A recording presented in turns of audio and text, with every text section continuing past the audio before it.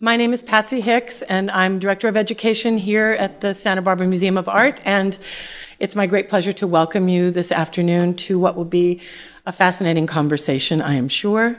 And in order to make sure we don't miss any part of it, I'm going to ask you to take a minute and turn off all electronic devices, but especially your cell phones. Although it's always interesting, sometimes the rings actually somehow magically connect to what's being said, but we won't go for that right now.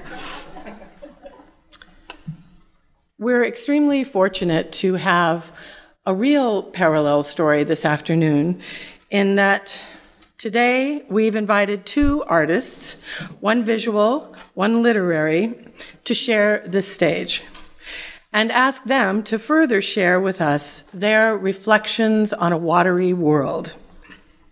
Sameer Pandya is the author of the short story collection, The Blind Writer, longlisted for the 2016 PEN Open Book Award. His forthcoming novel, isn't that a grand thing to be able to say?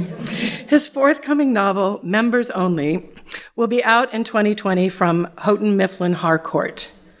He teaches creative writing and literature in the Department of Asian American Studies at UC Santa Barbara and has been instrumental in shaping our Writing in the Galleries program being piloted this year.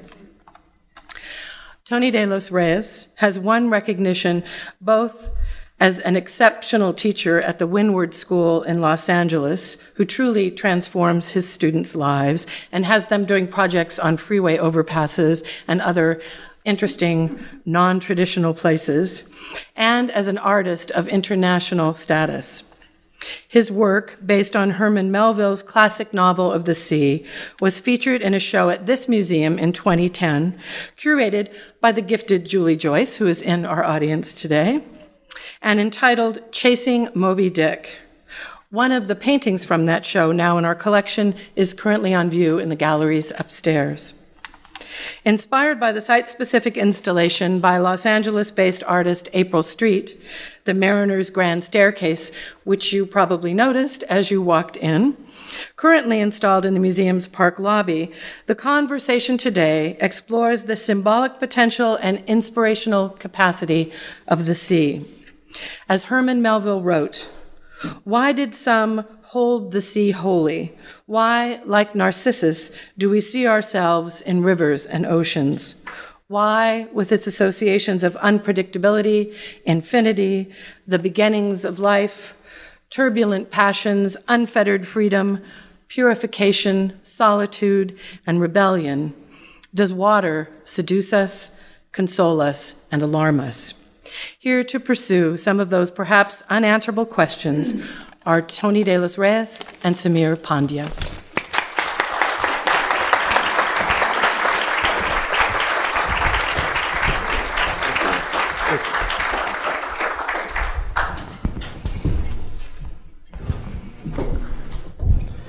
Should this work? Does that work? It works. Hello. Does that work?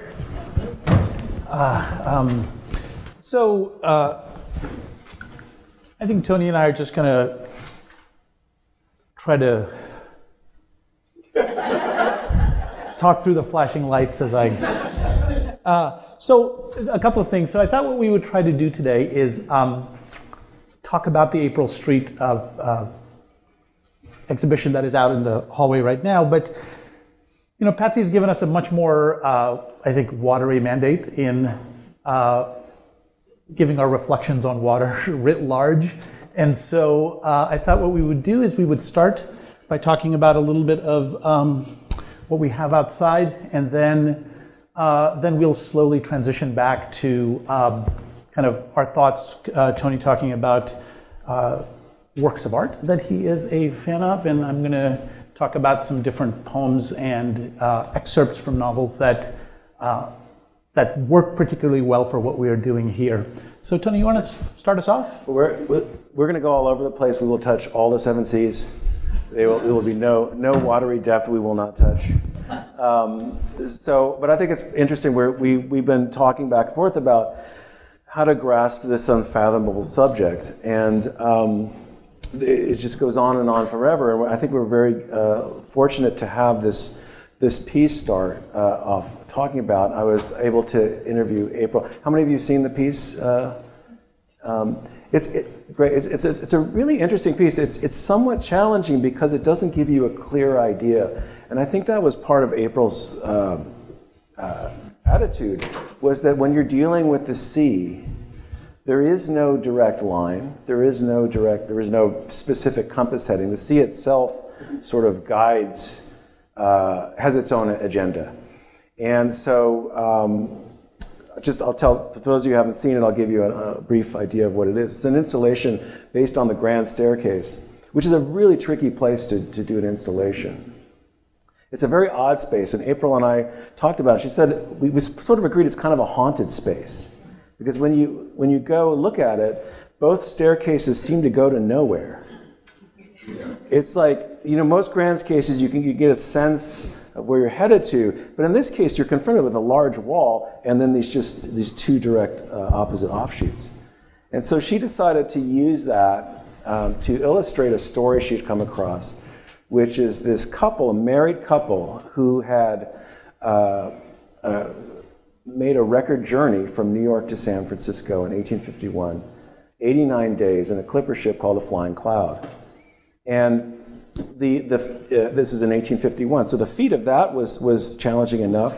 The idea that it was a married couple, which is very unusual, right, on these types of voyages, allowed her to sort of look through the story into the permutations of what the relationship of the couple might be like, what the superstructure of the ship might be like, what the ocean is like, and so all these different types of materials and surfaces, some figurative, but all very fictitious.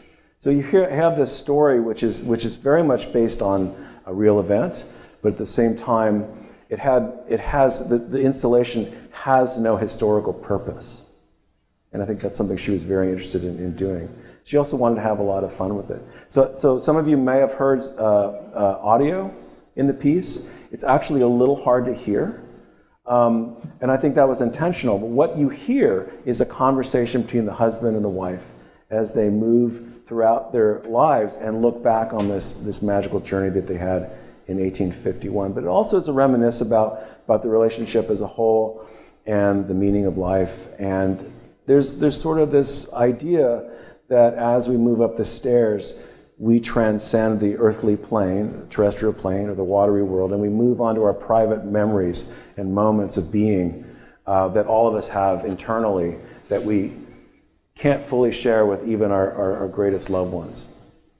So I think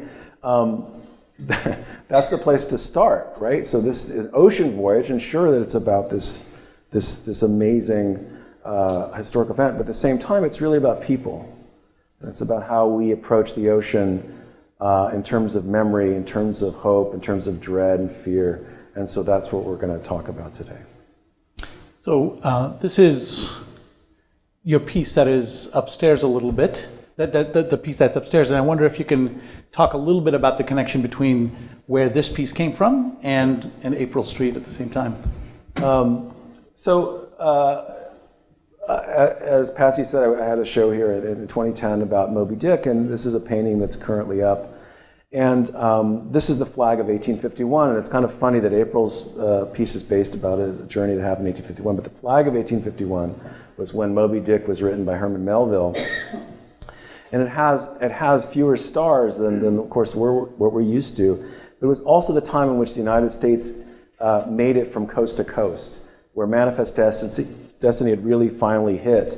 And what lies at the end of the great westward expansion is just this other expansion of water. And in particular, the Pacific, which is the largest body of water on Earth. And so I decided to use these dual images of national identity. And I think the uncertainty of America with the uncertainty of how we see the ocean. It's not always beautiful. It's inky and black and disturbing. And of course, my body of work in 2006 and 2010 were based on sort of the issues we were doing with the war in Iraq and the idea of a kind of Ahab and Moby Dickness to the war there. Can I ask this is How might this look different in 2018? Well, actually, I think it makes more sense to me now. I've always thought of America as being a both thrilling and horrific place, a place of amazing dreams, and also a place of very unsettling histories. Yeah. And so, of course, we're living in that moment right now, and we're kind of, everyone talks about the black and whiteness of politics right now. So I think this painting makes even more sense. There's no color. We're just all so divided, and it's just a matter of darks and lights. Yeah. So, when Tony and I kind of sat down to figure out how to do this, right, and we came up with this idea of birth, death, and rebirth, which seems a ridiculous way to think about all of this. And we went back and forth with these images, and we went back and forth with these quotes, and we were trying to kind of place them, that here for the first 10 minutes we'll talk about birth, and then we'll talk about death, and then on a hopeful note we'll talk about rebirth, and then we can all go have wine. And I think that what we found was, as we were looking at these images, as we were looking at these pieces, is that making those distinctions were incredibly hard to do, right? That in a sense, that for all the pieces where I was convinced that here's my great birth poem, it was in fact a terrific death poem, right? And so part of what we realized is how much these images are, how much these ideas are moving in and out of all of these pieces that we're working on. But the second thing that I wanted to talk a little bit about was that there's a way in which when we talk about the ocean, when we talk about water, we talk about it in the language of natural space, right? Which is that we have to save the oceans. The kind of the language of environmentalism in a certain way is kind of what nature was and what nature has become, right? And I think that part of what we wanted to do was to speak slightly differently about it in terms of the ways in which specific kinds of cultural specificities imbue the way in which we talk about the water, right? Meaning that does kind of one group of folks talk about and think about waterness in different kinds of ways, right? And as kind of we were trying to work through this, I was trying to figure out what my earliest memory of water was, right? As a kind of just an idea of when it is that this happens, right? So as I was prepping for this, I texted my sister, and this is not meant to be serious. I said, do you remember how old I was when I nearly drowned, right? Because when I was 2.5 years old, we were at a lake. At this point, we lived in India, in Ahmedabad. There was a lake outside, and and she said, she wrote back, the two texts that she wrote back, she said 2.5, and she says, I stood there helpless, right? Which is clearly she has issues about that moment as much as I do. And it's an interesting moment, right? Which is that I was kind of falling in, and my uncle, who was my father's eldest brother, who turned out to be a complete ne'er-do-well in the family, was, of course, turned out to be my favorite uncle, right? Because clearly I have this clear association of his kind of arm pulling me up. And as I was thinking about this kind of early moment, I was kind of struck with, and this will be the last bit of family story, but I was struck with these stories about my grandmother, right? And so my grandmother, who's my father's mother, was a deeply kind of religious woman, right? And she had profound issues with dirt, meaning about purity, pollution, who she could touch, right? So when we were children, when she would feed us, the idea was that the plate, the spoon that she would use could never hit the plate, right? So she'd always feed, kind of drop the food from up on high. If, she went outside, the immediate thing she would do was she would come home and take a bath, right? Now, this is all kind of wound up in really profoundly troublesome, problematic ideas of Brahmanism and kind of everything that goes with that, right? Which is, there is a significant amount of issues that go with it, right? And so all of these ideas were in my mind, and when I arrived at graduate school, I was assigned this terrific book by Mary Douglas, who's a social anthropologist who's now dead 40 years. But there's something about, and I kind of picked up Purity and Danger again, kind of in thinking about this gathering today, and there's something about when I read that book it completely opened up, in some ways, these rituals around purity of water and the dirtiness of dirt that I had kind of grown up with culturally, but I had no way of analytically understanding, right? And I want to leave this text up here for a second, is because Mary Douglas is not the most clear kind of, her language is not as clear as you'd want it to be. But she says, as we know it, dirt is essentially disorder. There is no such thing as absolute dirt. It exists in the eye of the beholder. If we shun it, it is not because of craven fear, still less dread or holy terror. Nor do our ideas about disease account for the range of our behavior in cleaning or avoiding dirt. Dirt offends against order. Eliminating it is not a negative movement, but a positive effort to organize the environment. Now, that is a lot of words in one paragraph, but part of, I think, what I took away from Douglas then and what I take away from Douglas now is that there is this profound kind of social capital that dirt has, right? That, you know, a certain someone who has a large Twitter following, you know, is constantly talking about groups of people that are dirty and groups of people that are not, right? And I think that that is this kind of Douglas type language that is being used when we talk about it. And that connection there I found really quite useful, right? In terms of kind of why, in some ways, the presence of cleanliness was about, not about actually cleanliness, but about the disorder that comes from dirt. Do you have an early water memory? I do. I was just curious, how many of you grew up on the West Coast near the ocean? Because I think your consciousness about the ocean is very different. Yeah. So I grew up in Los Angeles, and even though I lived early years in the Valley, we moved to Redondo Beach when I was very young. And so my first images of the ocean are not visual, they're actually oral. They're just the sound of the ocean. Maybe we're a couple blocks from the beach, so we get very, very, very quiet at night, and you could actually hear the pulsing waves breaking on the beach, and that absolutely gorgeous rhythmic pattern. And that combined with the mist and the spray, and that feeling of cleanliness, oddly enough, that fog can have, for me, those are the memories I have. That, and as you were saying, fear, my mom was paranoid that we were in the path of a tsunami because we were living in Redondo Beach. And I remember her being afraid of the ocean. And so I think, yeah, from the very early on, I was captivated by this sort of desirability of being close to it and hearing it and of course being in it, but also my parents being, at least my mother being afraid of it.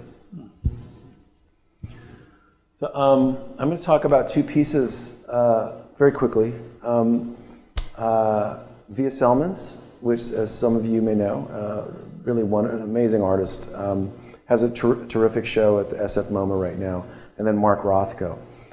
And both of these pieces, the Untitled Ocean is a drawing on the left, and the Mark Rothko is a painting on the right. And let's go to the next slide. So, are you familiar with Via Selman's work? Please go to San Francisco and see the show. It's a career survey.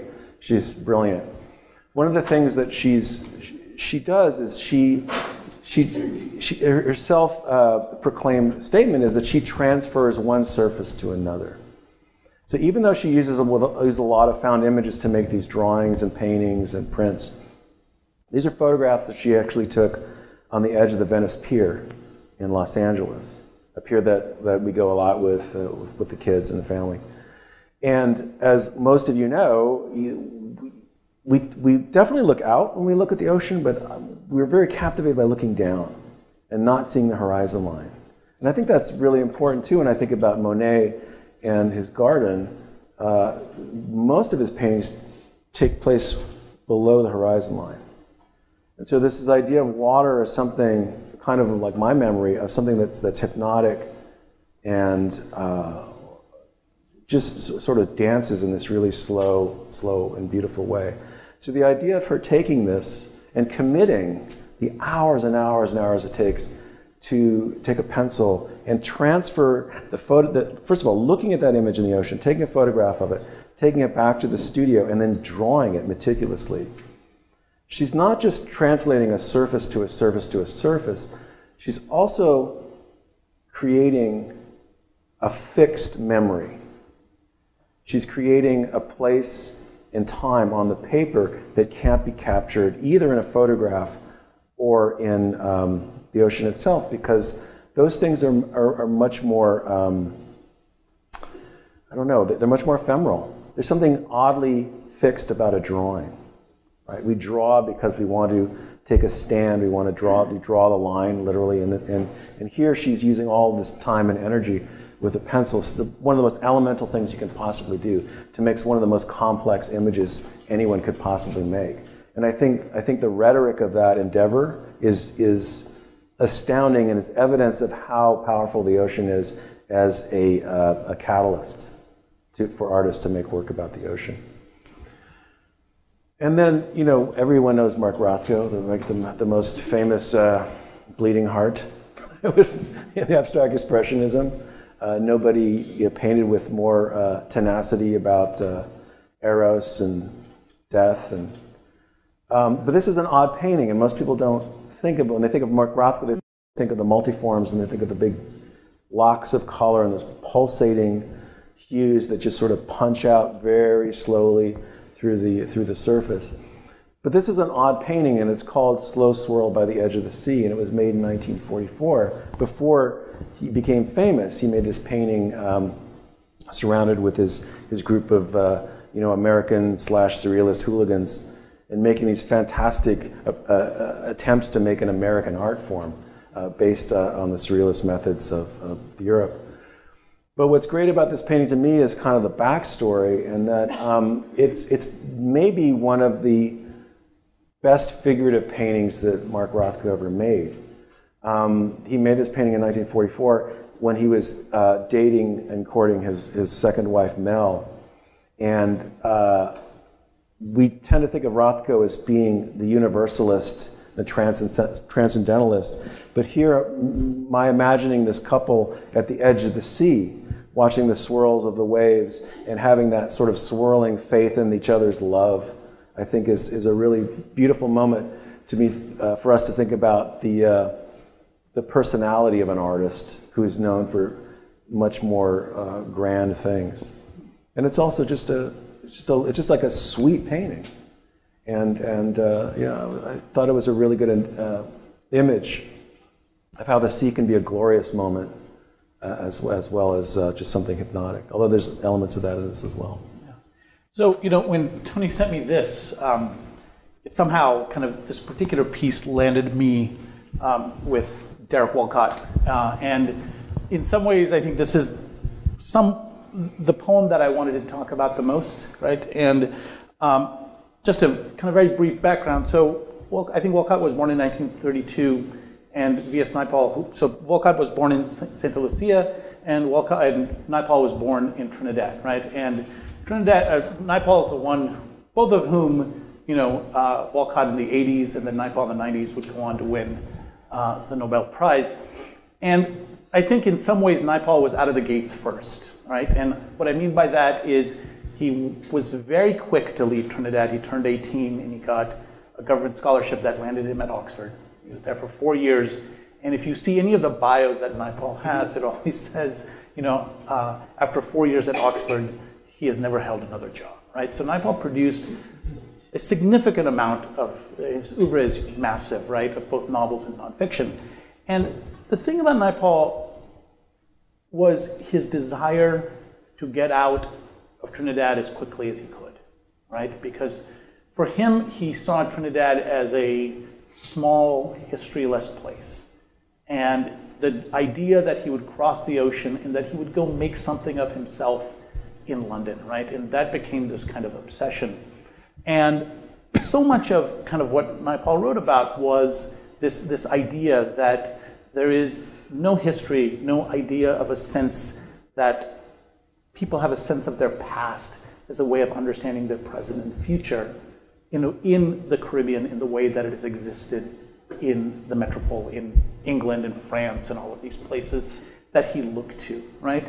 And I think that what Walcott does in some ways as a response to Naipaul, but I think as a response to this kind of larger idea of historylessness, is published this poem, I think in the mid-1970s. Where are your monuments, your battles, martyrs? Where is your tribal memory? Sirs, in that gray vault, the sea has locked them up.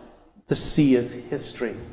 And I think that that line, the sea is history, and the way that he capitalizes it is what I find particularly interesting about it, right? Which is that part of the point that Walcott is trying to make is that the Middle Passage is history, right? That in a way that the Atlantic slave trade is the great historic moment that begins the founding of the New World, right? And so that there is a way in which part of what Walcott is trying to do is say that there is a very kind of different relationship to the way we understand that moment. First, there was the heaving oil, heavy as chaos. Then, like a light at the end of the tunnel, the lantern of a caravel, and that was Genesis. In the kind of hardest lines here, then there were the packed cries, the shit, the moaning, Exodus, right?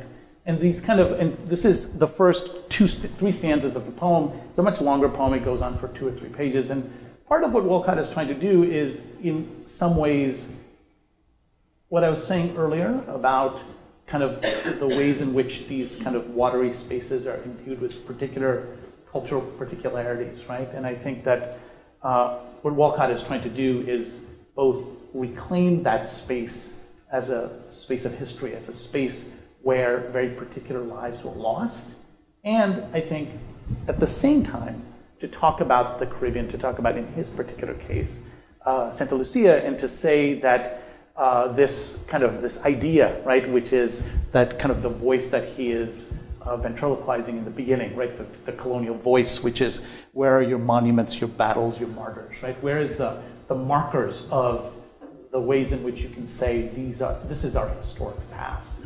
And I think that in some ways he darkens that sea significantly, right? That in a way that, when you were talking about the inkiness, and that word inkiness, I think in some ways, it pops up with another quote that I have, comes up often, right? Which is how much poets in particular use that as the adjective, the metaphor, to talk about the space, right? Which is, so often we think of it as, as this notion of blueness and deep blue sea.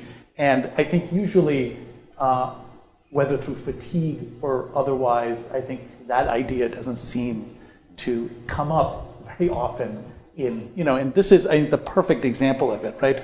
The way that this has been done kind of in juxtaposition with what Walcott is doing. From Walcott, and I'll be done with poems after this, because poems are hard and they're hard to figure out. But for part of the way, this is, T.S. Eliot, this is, I think, the easiest, most accessible part of The Wasteland, right? Which is a really, really, for me, an inaccessible poem. I find that there are these kind of, when I'm teaching, there are these, books from the Western canon that everyone says that they have read and they understand, but so few of us have, right? Including myself, right? Which is the, Ulysses by Joyce, Wasteland by Eliot, and, Sound of the Fury by Faulkner, which are these really remarkably, they're touchstones, but at the same time, they're extremely difficult touchstones to kind of engage with. And so much of kind of Eliot's long poem published in 1922 after the end of the First World War was assessing the war, right? Assessing the cultural wasteland, this kind of implosion and explosion that had occurred at the heart of Europe in these 4 years, right? Where there was a kind of, in some ways, a kind of impersonalized death that I think the continent had not seen, right? Which is, this is that story of kind of what trench warfare does, right? And I think what I think happens after that war is the kind of cultural production that occurs is massive, right? Which is the war was, I think, this kind of incredible impetus, right? And this is Eliot, who is an American from St. Louis, but spent most of his time pretending to be an Englishman. I find this his clearest moment, right? Which is this idea that, I won't read in an Eliot voice, but in this idea that that it's a little bit of an equalizer, right? That whatever is, however, in terms of the death that has occurred, in terms of kind of thinking about it, that when it goes, right, a current under sea picked his bones in whispers as he rose and fell. He passed the stages of his age and youth, entering the whirlpool. Gentile or Jew, O you who turned the wheel and looked to windward, consider Phlebas, who was once handsome and tall as you. And I think that in some ways it's kind of the most lighthearted moment that a poem called The Wasteland can have. I think if you call it The Wasteland, there's not much place to go further down. So I think we end there. So. Yeah, how many C's have we covered so far? When we talked about birth, death, and rebirth, one of the, for me, there's no better cliche about death than dying on the sea. Now, dying in the sea is probably horrific, and of course, there's an enormous amount of situations have happened where they're just horrible, but in terms of culture, it makes for great drama. And so I decided to have two images. The one on the left to talk about the Roy Lichtenstein's Drowning Girl, and a production still from the 1956 film Moby Dick that John Huston directed. Let's take a look at those. This is just a perfect painting for me. As an artist, when I look at this painting, I think it does everything that you want a painting to do, which is that it grabs you immediately. It's a joy to look at. It's kind of nutty. And it also makes you think, because there's not the story isn't there. It's like Lichtenstein gives you the whole enchiladas there, but there's no plate. And this sort of whirling vortex that Hokusai would have loved is evident in the painting. You have that crazy blue that was produced with new acrylic paints. This might have been oil, but certainly just the cobalt blueness is just insane. And there's the simplicity of the black and white, and there's just gorgeous lines that never repeat. Every line has a distinctly different attitude that's extremely rhythmic. And then you have that insane and just wonderful, almost an 80s movie line, I don't care, I'd rather sink than call Brad for help. That'd also be a good punk song. Like, there's a lyric with that in there somewhere. Next slide. So what's great about this painting to me is that, of course, Lichtenstein, he took from comic books, right? Talk about the inkiness of the water. It was like literally the ink of the comic book. So he took that bottom right image and he completely cleansed the overriding narrative. And he did some minor changes with the text in order to focus on the wateriness of it all. So, here you have a kind of standard soap opera type scenario. I'll read the top, and I guess this is coming from the girl. I was the ugly duckling in my family, not because of just one, but 4 beautiful sisters. Then I met Mao, but every move I made to help him only made him despise me more. But my worst mistake was when I listened to my lonely heart cry, run for love.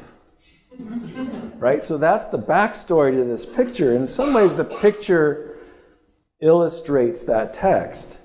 And in the back, there's Mao, right? Sort of, I don't know, was a freshman at Santa Barbara, University of Santa Barbara. Maybe? I don't know. Yes. Yes? Yes. Okay. You've seen him on campus. Yes. And you have this wonderful moment. They're off the coast. See, I love that thing. I'm giving credit to the original artist, is that that coast is just far enough away that you can't swim to it, right? With any good current, there's no way you're ever going to make that. And then you have the boat, which upside down looks like a shark. And you know that Mal is like, he's exhausted. He can't meet the girl. And she says, in her bubble is, I don't care if I have a cramp. I'd rather sink than call Mal for help. Which is, that's just a really odd piece of text. I don't care if I have a cramp. I'd rather call Mal for help. And so there's all of this other story that's really about people, right? It's really about, this story could have happened in a number of ways. It just sort of happens to take place in the ocean, but go back to the original painting. But Lichtenstein just completely ignores all of that, and he just says, look, this is like an insanely beautiful image, and I don't like all that cramp stuff, because that's going to detract from the image. And I don't like the name Mal, because what is that? Is that Mallory, I guess? I don't know. Brad is the picture of Mal in our mind. So we don't even, when you think of a Brad, you think of that guy we saw. When I say Mal, you go, who's Mal? Mallory? Who's that? But Brad, you know what Brad looks like, and he looks like that guy. So go forward. And so there's Brad. That really is Brad. And there she is. And it's from 1962, and Lichtenstein's painting from 1963. Go to the next slide. And I think what makes this art and not just a copying of a comic book, and of course there were lots of litigation around this, was the fact that Lichtenstein knew what to keep open and what to keep closed in a way that like big narratives don't. They just know how to keep everything closed in a way. So that painting is very much about the tears being the same substance as the water, as the ocean. And so he realizes that, of course, that's the story. The story isn't Mal and the ugly duckling of the four sisters. That's not the story. The story is that the tears match the ocean. And to visually cut through all of the baloney of the text and go right to that, I think is pretty smart. And then the other thing I was thinking about when I was looking at this with the Ben-Day dots is that, which of course is a printing technique, is how similar that concept is in a lot of ways to the replication of the surface of the waves that Via Selmans does. That it's not just a flat pink. So we have the flat black, the flat blue, but the skin tone is this modulation and actually an undulation of very, very subtle tones of red on top of a cream color. And that's how you get the pink. So that's just, I think it's a brilliant painting.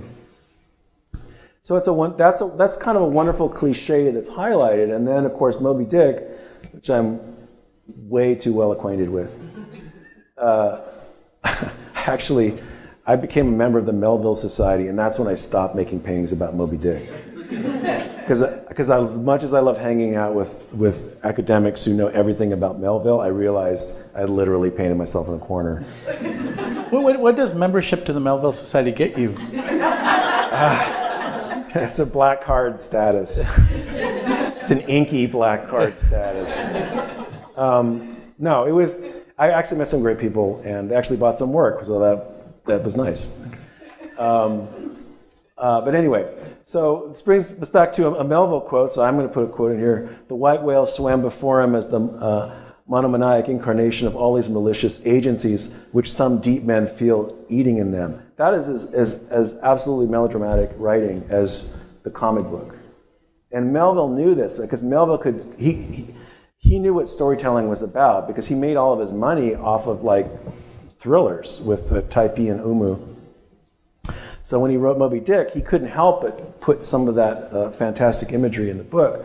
When John Huston tried to make the movie in 1956, it's an absolutely thankless task, even though Ray Bradbury was the screenwriter, which is amazing. And go to the next slide.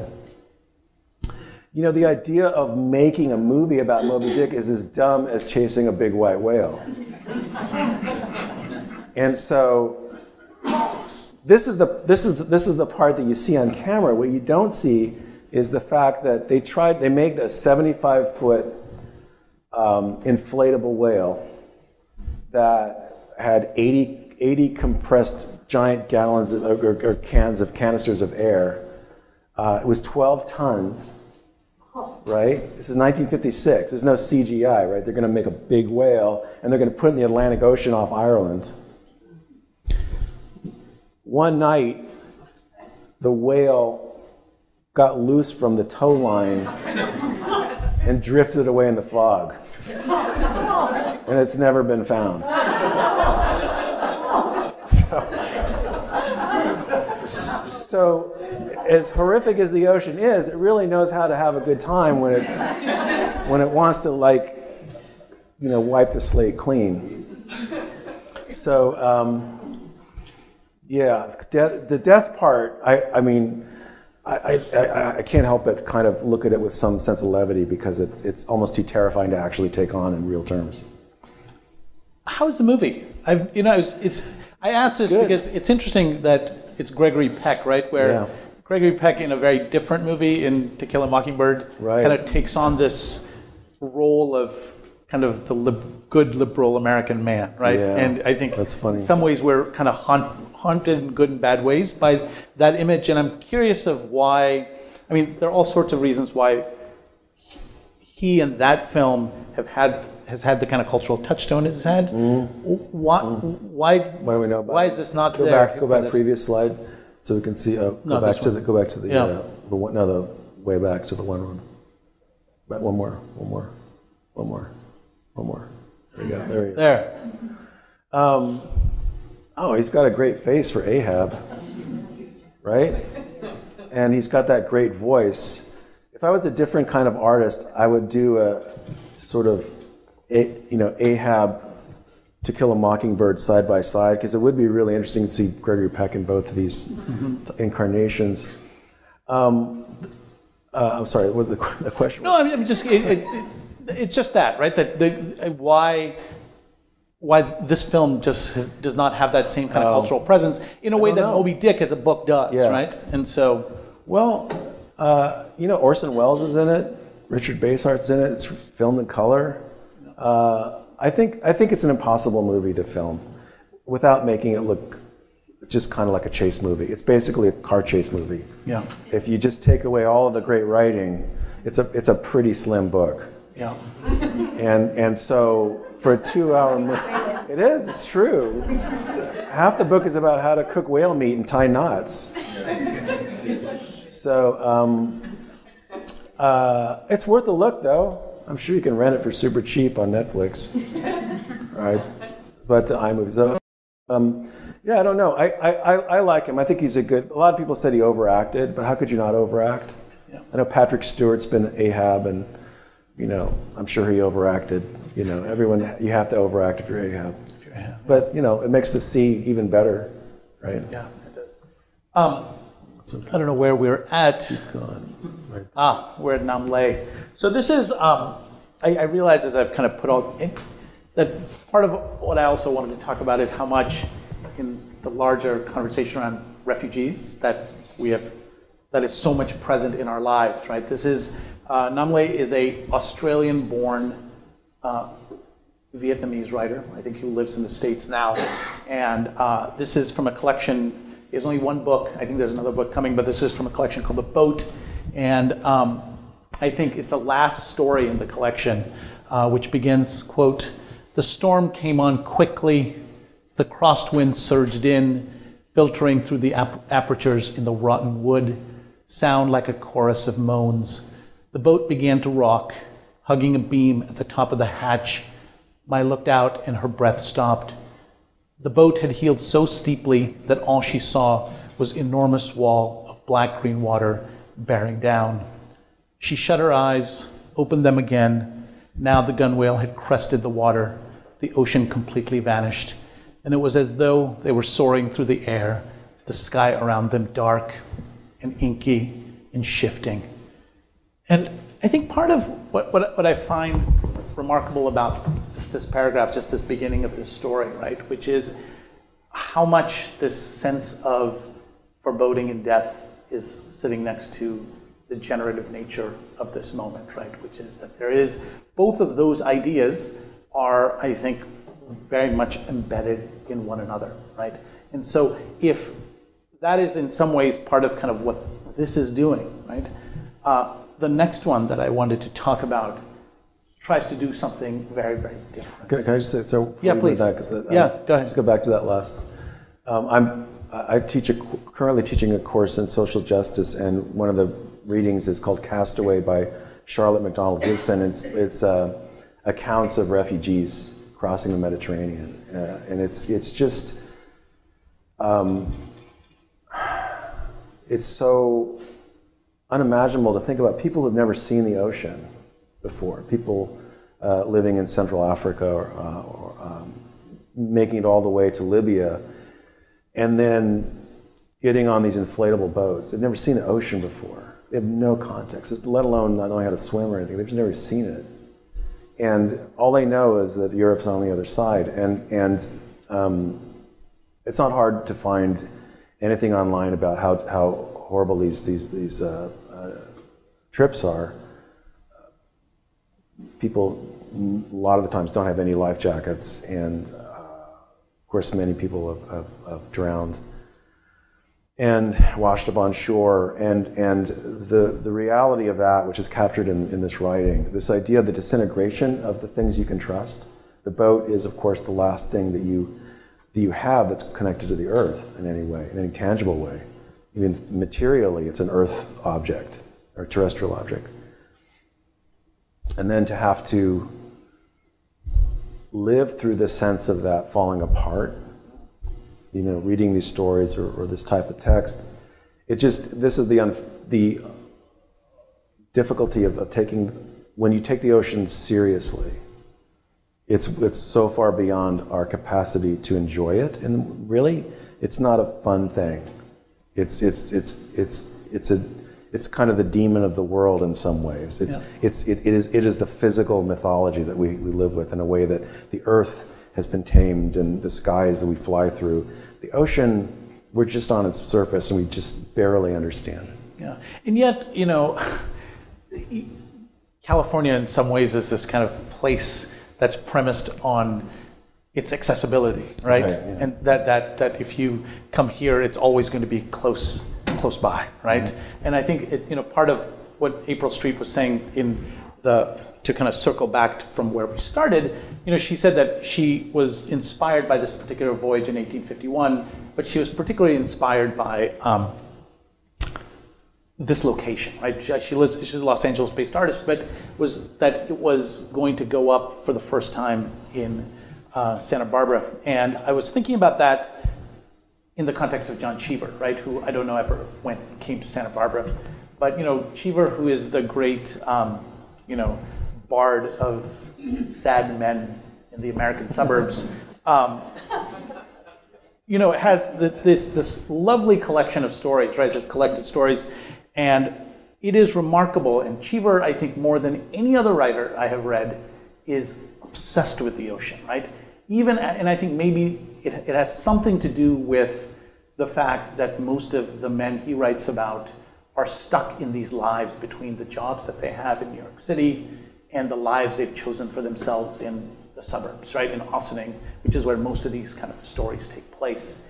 And the first story in that collection is called, I think, what is it called? It's Goodbye, My Brother, right? Which is this remarkable story about a family gathering at an oceanfront house that the family's been going to summer after summer for 40 years. And this particular kind of moment occurs, and there's one brother in the story who is particularly difficult, right? And there is this climactic scene where this brother is walking away, and the narrator of the story has picked up a piece of wood and basically whacked him on the back of his head with it. And he's lying on the ground, bleeding, right? And it's this kind of climactic moment about the breakdown of the family, right? A breakdown of this tradition that they have had for 30 years, right? That from their jobs, they go to the ocean, they spend this time here. And Cheever has this way, I think, more than anybody I know, to nail endings that are both deeply poetic and deeply dark all at the same time, right?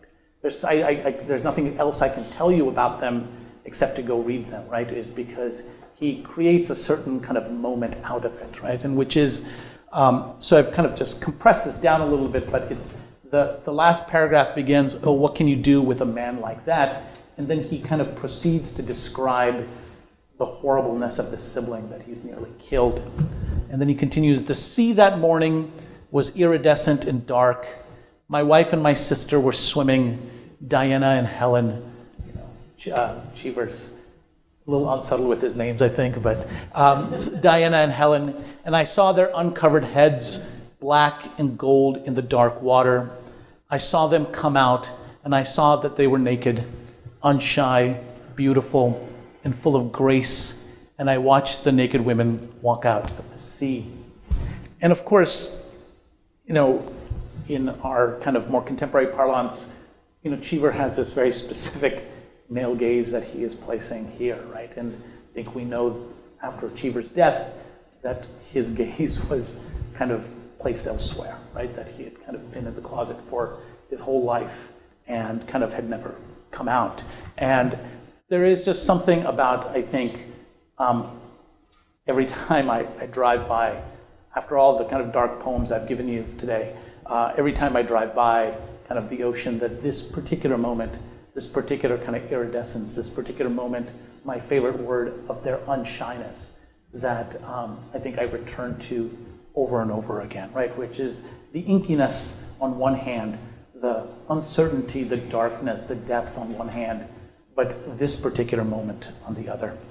And I think also too that this, I think this is evidence of a moment of purity of thought, a purity of sight, a kind of clarity of understanding the scene in front of you. That's just so beautifully laid out, and it is of a beautiful image. Yeah. Yeah. Which leads us to our final images. We're going to end on an up note, which is beauty. When I read that last Cheever text last night, I realized I couldn't finish with what I thought I was going to finish with, and it just made me think about the beauty of seeing people emerge and swim in water, and then it just made me think of Aphrodite and of all the great paintings that have been made about her and her birth from the sea, from a castration to, like, how castration leads to the genesis of sexuality, to me, is like only something that Greece can pull off. Well, maybe not. Maybe that's just I'm limited in what I know. But the whisperings of maidens and smiles and deceits with sweet delight and love and graciousness. I mean, Aphrodite being not just sexuality, but also communion of physical bodies, right? The male and female, and love, and the beginnings, not just desire, but also a peace, I think, of the body in its own beauty. One of the things that most of us know that Eros is the most the child that we know of Aphrodite. But I did notice she also had like 5 other children, at least 5 that we know of, because she's a very fertile person. Himeros and Pothos, which are desire, a different type of desire, like sexual desire. You have Phobos, which is fear. You also have Harmonia, harmony. And so there's this idea that coming from the ocean, she also has all these other abilities as well. Like she can engender a lot of different aspects that aren't just about love. But because I think she's from the water, that I was thinking of this notion that those are all characteristics of the water. Go to the next slide.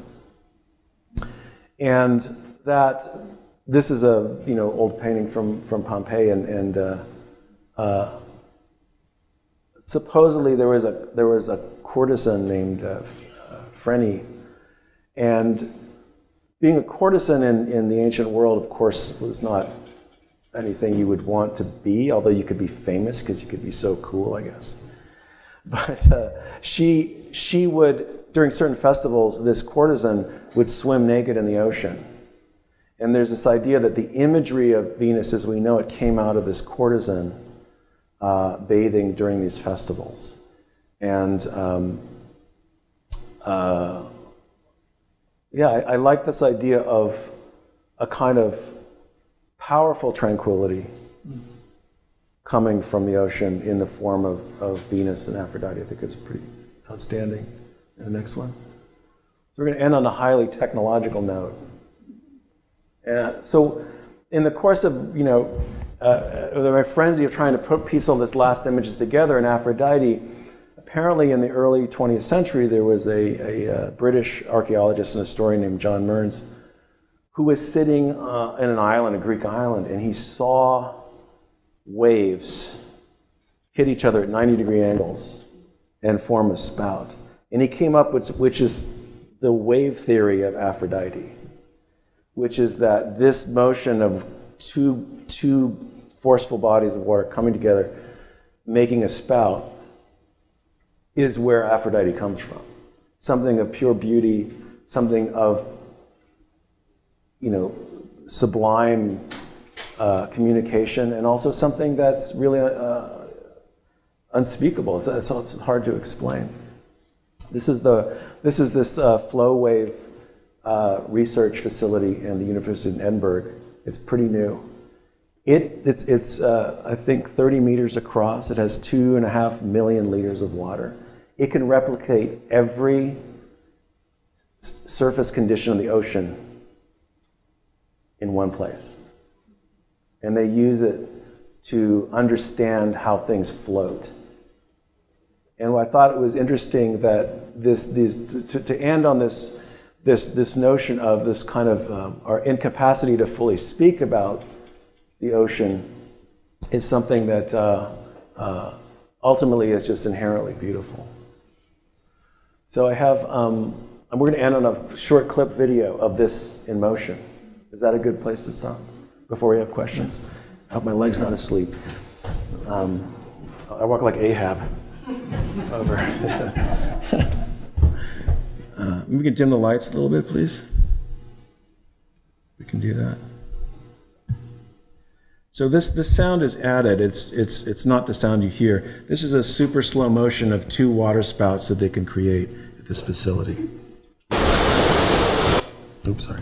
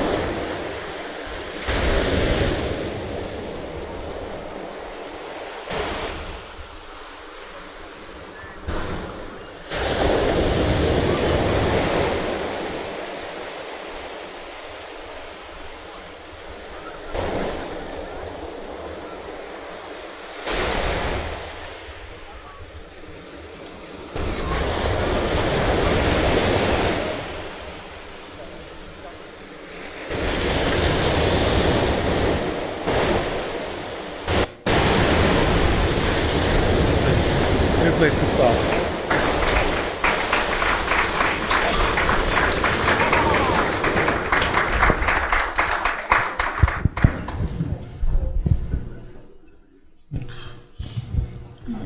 I don't know if there are questions. I have in true Ever since my company started using WalkMe to guide us through all of our systems and digital platforms, my work has gotten a lot simpler. I tell you, you just can't escape that shit. All right, we'll end with I'm sorry. Oh shoot. Okay. Let's put her up there. First of all, a more official thank you for that.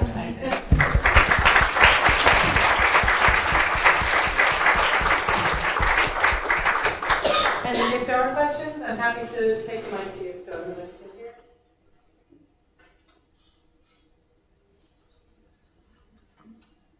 Apparently, we have been mesmerized. That is absolutely exactly. There's a way in which water just silences us all. Yes. There's a question. So it's interesting you're using the ocean.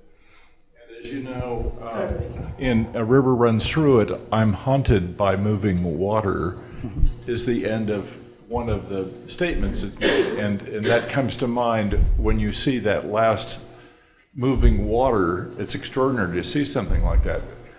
So why didn't you comment about rivers?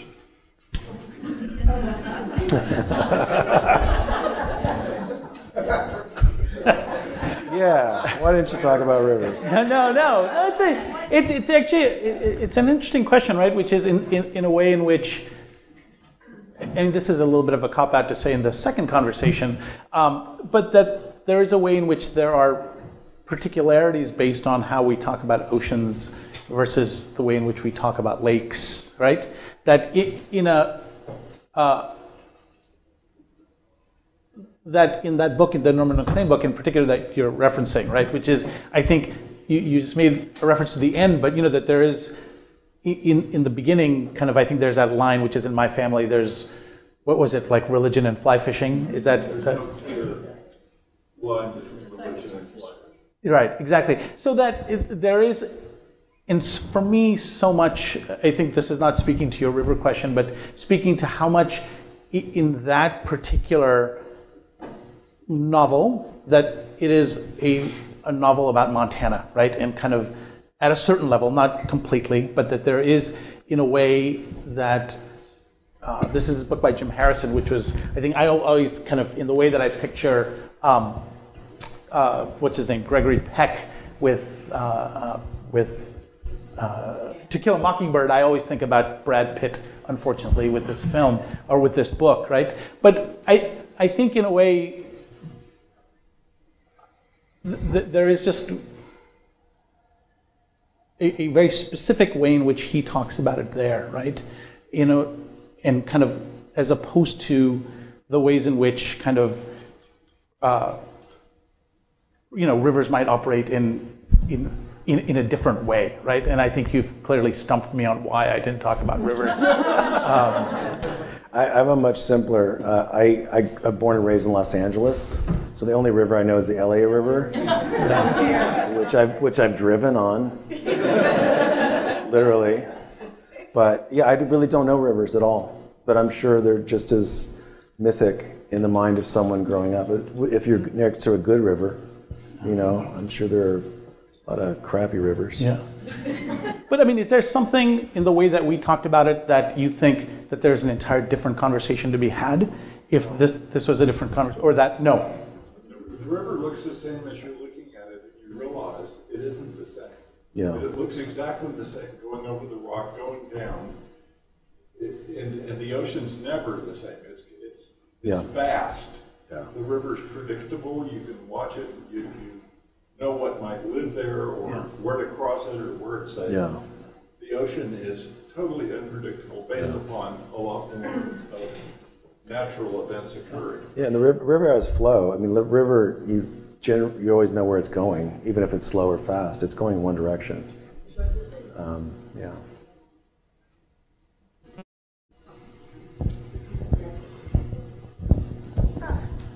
Well, one thing is that all the, besides that all the rivers flow to the sea, all of life kind of is the origins. You're talking about life and rebirth and death, and we came from the sea, and we were born in a watery womb, and all those sort of salty sea, unpredictable things take on a kind of mythic, symbolic thing, and I think that's kind of what I got from your talk was trying to address that, the terror of it as well as the profound beauty of it. But I love that you ended with Aphrodite. Oh, good. Don't we go through some like weird amphibious stage in our body, right? There's a part where we're fishy.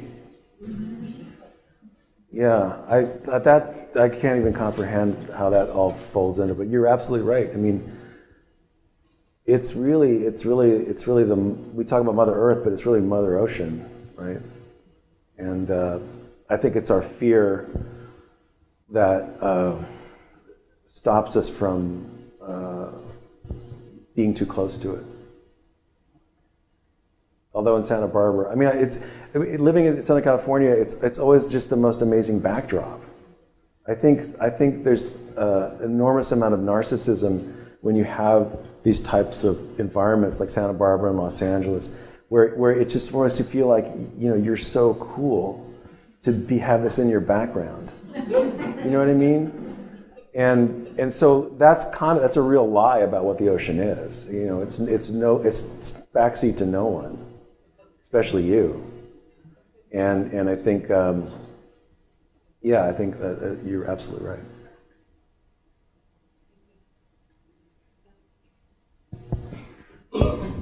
Well, I'd like to give equal time to lakes. I grew up in the East Coast on a small lake, huge pond, and to me it's a much more personal relationship with the water. It's physically more understandable. You see the shore, of course, everywhere.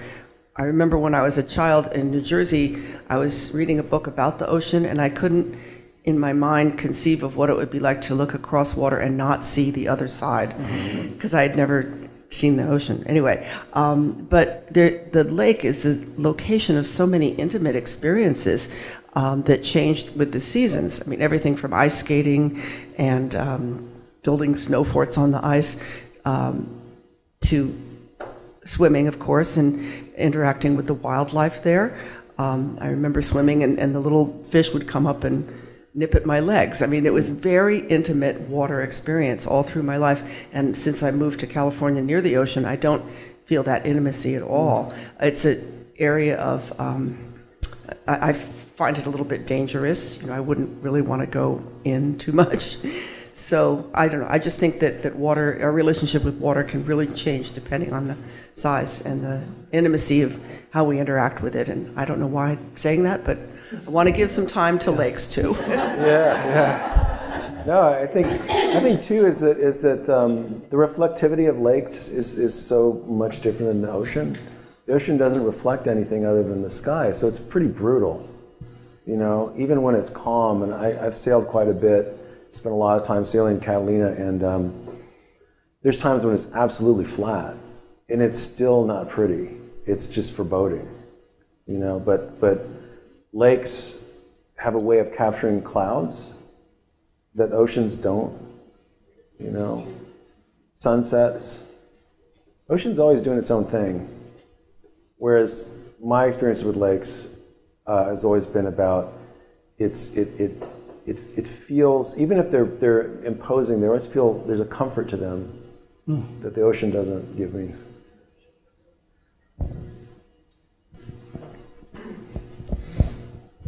Thank you so much for your talk. It's been lovely. You know, so perhaps I'm divulging my ignorance here, but you know, I'm not familiar with the artist in the stairway, right, the staircase. And so when I heard about this talk and it was described about this image, right, of the ocean or of the water, I must say I walked in and I was waiting to see what the original work will look like, and I was actually quite surprised how small it was. Like there were small pieces of the water, or versions of the water, sort of pieced along this very big wall, right? And while I sympathize with the curatorial concerns of like how to place this, I think I was surprised because so much of water, I just assume to feel overwhelmed by it, right? because with the ocean, and I think that piece you had up there, which was just so dramatic, especially when that big scene with those, the drawing, right, of the artistic rendition, right, of that thing. It was just, it has that feeling of foreboding, but also a feeling overwhelmed. And here it is so approachable, right on the wall, and it was so small. And I just thought, I was wondering if you can address why the artist made the paintings, these small paintings of several of them, rather than a big one or something that would cover that wall. Yeah. Also, you know, the other thing about those paintings that I found quite familiar to me and surprising was actually it reminded me of Georgia O'Keeffe, in that the way that the drawing of water, it reminded me of stone and of boulders of this beautiful Abiquiu landscape of New Mexico, right, which is where I'm from, actually. So that's where my reference was. And so I thought maybe it's just in blue instead of reds and golds and well, it's interesting. Yeah, I totally see that O'Keeffe reference.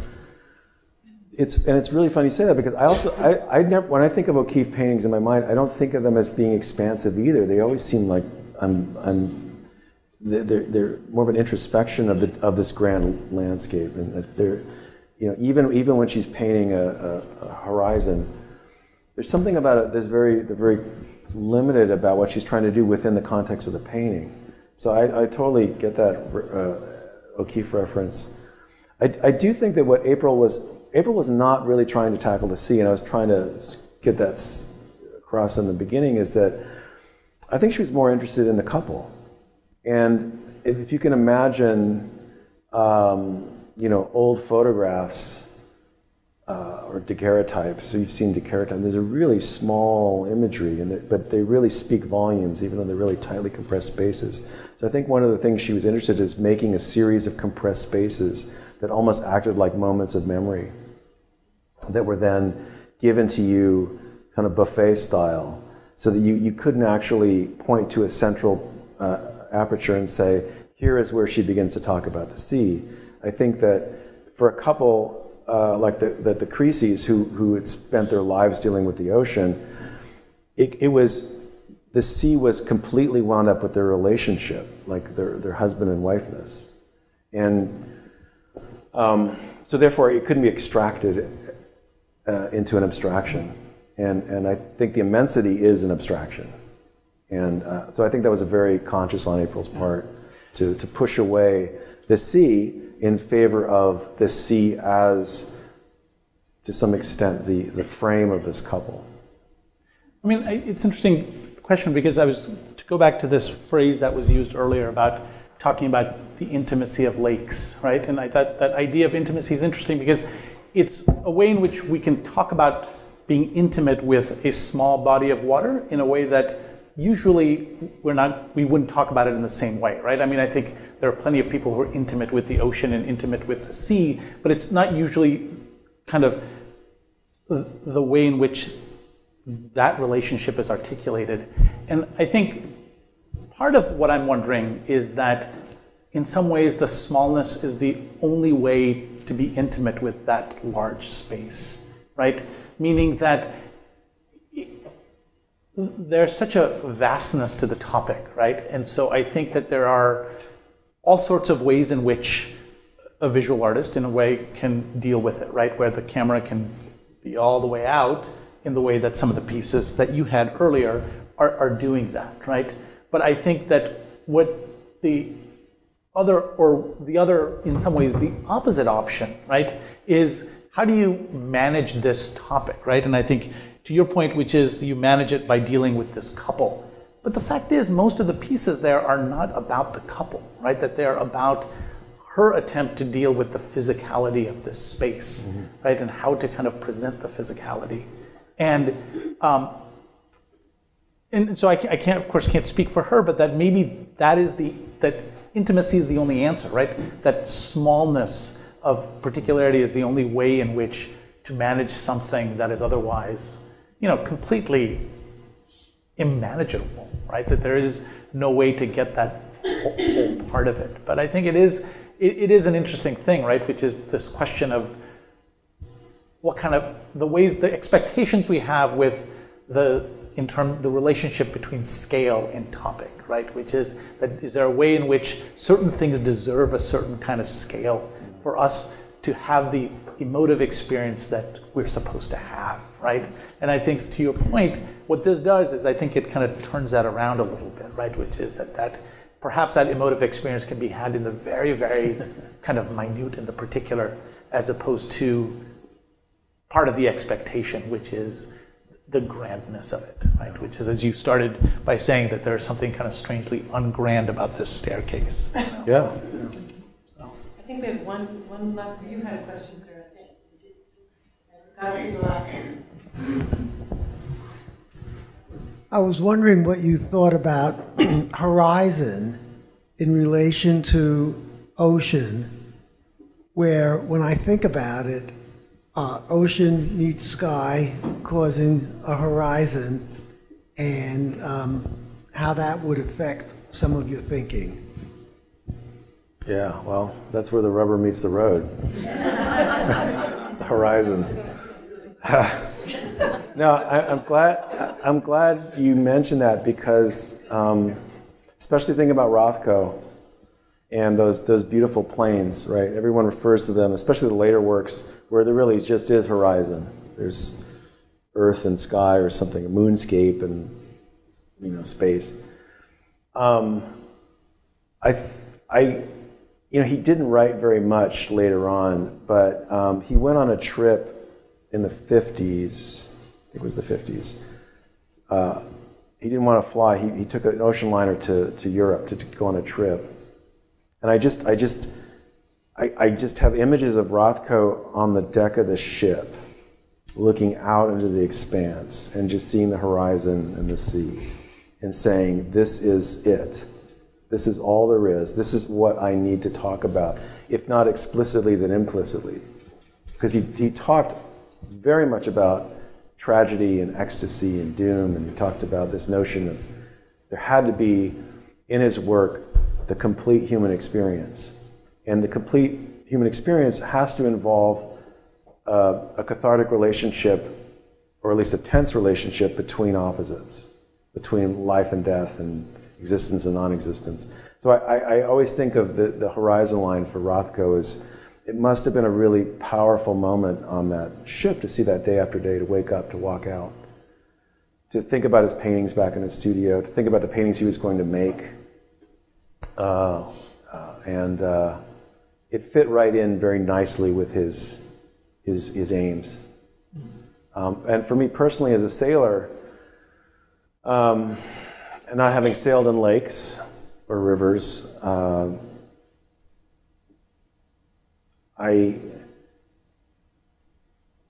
going to tell you a little story. Sorry. But I had, in 1999, I had just broken up with a girlfriend, and I was very sad. I had my sailboat. And it was going to be the new year, the 2000, the new millennium, and I didn't know what to do. What am I going to do? Like, I'm so heartbroken. I'm such a romantic. So I went on my sailboat. I said, I'm going to go to the backside of Catalina Island. I'm just going to go to the backside of the island. I'm going to be where nobody is. And I sailed in my boat, and I remember the sun starting to set, and listening on the radio to New Year's Eve in Sydney, Australia, with the sun setting, and me alone in my boat, and seeing the horizon line. And I kid you not, there were dolphins in the ocean, while I'm hearing this new millennium happening.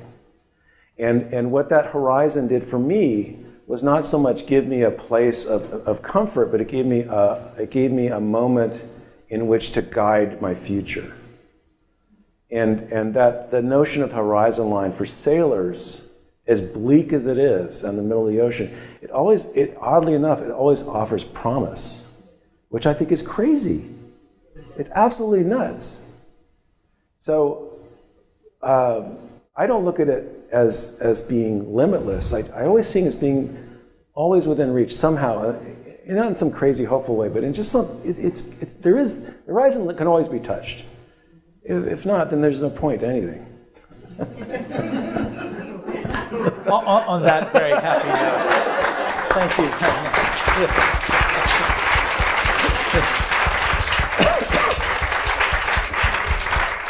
I want to thank both of you for a remarkable conversation. I think we all felt that we were a part of it, not just listening to it. And I will give a hopeless pun and say thank you for broadening our horizons. Oh. And with that, you will flee the room.